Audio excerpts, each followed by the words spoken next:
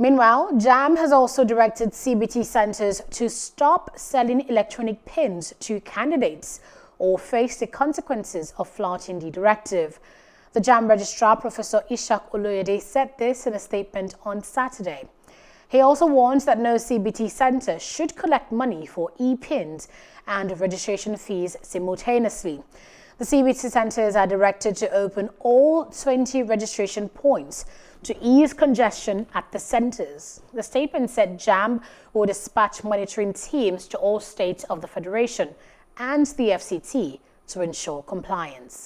And don't forget to hit the notification button so you get notified about fresh news updates.